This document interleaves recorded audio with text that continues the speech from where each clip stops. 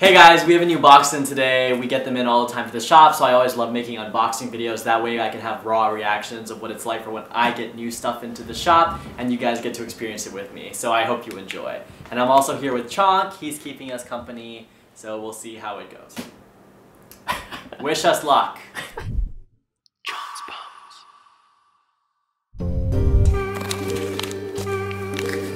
I also think a little bit of like anticipation when I'm opening it, so it's not just like would be good too.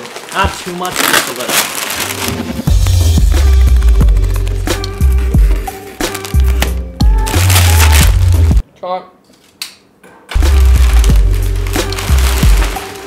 So we got the box open, so let's see what's in here. Also, if you like the shirt I'm wearing, this is our white Chonk t-shirt, and it will be available on our site right here. And I hope you guys enjoy that. Make sure to go check it out. 10% of all the money we make from the Chonk shirt goes to the local shelter that I got Chonk from, and he keeps us company during all our videos. So here we have one of our first skulls.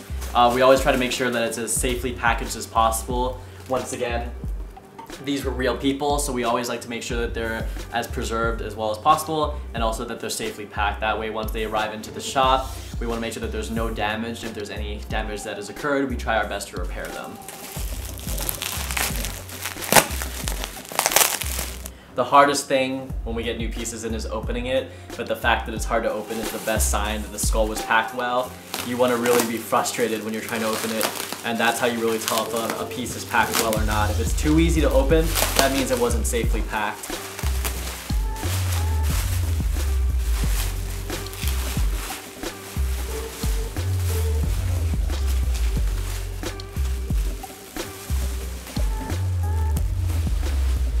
So here we have a stunning aged medical skull, and it appears that all the teeth here had been restored, so this has some work done on it. So sometimes with teeth, just as you've seen with some of the other pieces that we get into the shop, sometimes the teeth are damaged or busted, so this one appears to have had a mouth restoration, which is completely fine and is a great part of its history. So it's a beautiful skull that we're gonna put down.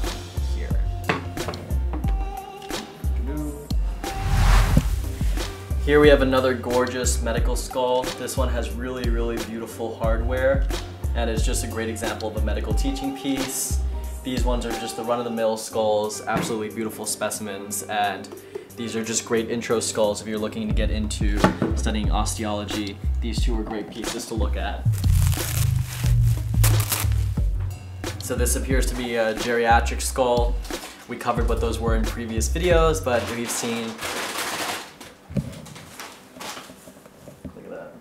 this is an early geriatric skull. We've covered it in previous videos if you want to go check those out. And here you can see early teeth decay, and that implies older age. Usually geriatric skulls means an old person. So these are three really, really beautiful skulls.